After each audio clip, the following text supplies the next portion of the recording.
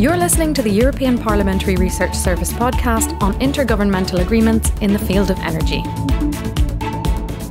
To ensure the smooth functioning of the EU's internal energy market, individual EU countries negotiating energy agreements with third countries must ensure these deals comply with EU law.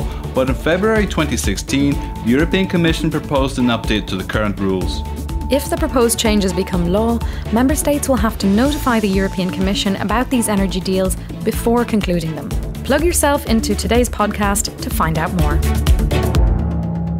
As the EU's energy dependence increases, more and more member states are forced to seek new oil and gas supplies outside of the EU. Negotiations with energy suppliers frequently require political and legal support, for example, to provide certainty to investors on the construction of energy infrastructure. This political support is given in the form of intergovernmental agreements, which are often the basis for more detailed commercial contracts. But conflicts with EU law can lead to legal uncertainty, discourage investments, and disrupt the functioning of the EU's internal energy market. Take South Stream, for example. The pipeline project was supposed to transport Russian natural gas through the Black Sea to Bulgaria and from Bulgaria via Serbia to other EU countries, but it was abandoned due to its non-compliance with EU law and the sanctions imposed on Russia after the Crimean crisis. So what's the situation now? Well, at present, Member States are required to submit intergovernmental energy agreements with non-EU countries to the Commission after signature, which is rather ineffective because once a deal has been signed, reopening it for further negotiation is extremely difficult. Proof of this is that although a third of the intergovernmental agreements on energy infrastructure have failed the compatibility check with EU law, none have been renegotiated so far, but the Commission is determined to change this. How? We'll tell you right now.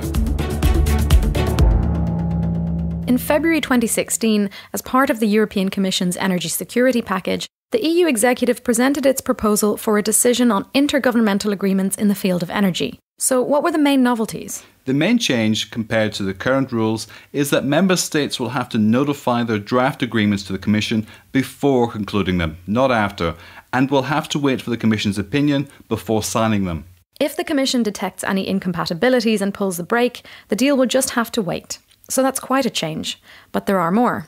Yes, there are. Member states would also have to notify non-binding instruments or any amendments to them to the Commission after they've been adopted. They would also need to keep the Commission informed about their intent to start negotiating a new intergovernmental agreement or to amend an existing one and submit all existing agreements to the Commission. That's quite a list, but what are the expected impacts of the proposed changes? The Commission believes these would lead to greater legal certainty and reduced risks for investors and business partners, as well as increasing transparency on energy supply. But the overall aim is to bring all intergovernmental agreements in line with the aims of the Energy Union. So does everyone agree with the proposed changes? Let's take a look at the different views. Well, in principle, the European Parliament is very supportive of a stronger role for the Commission when it comes to the negotiation of energy-related intergovernmental agreements.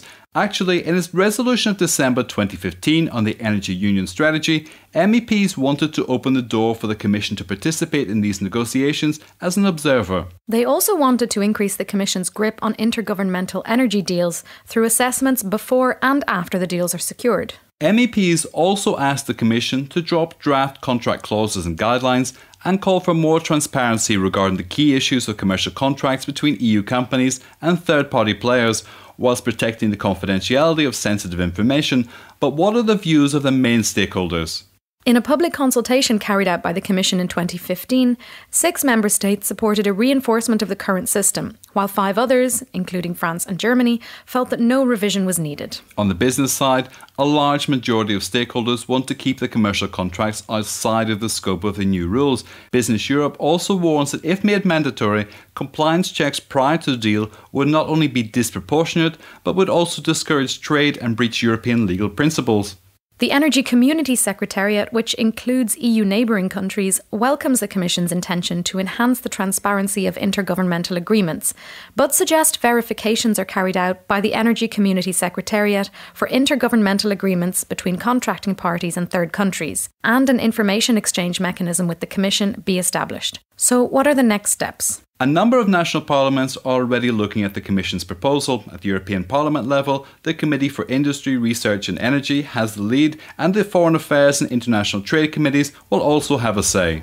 However, the new rules for intergovernmental energy agreements with non-EU countries will only come into force once the Council and the European Parliament have given their thumbs up. We'll be following the process.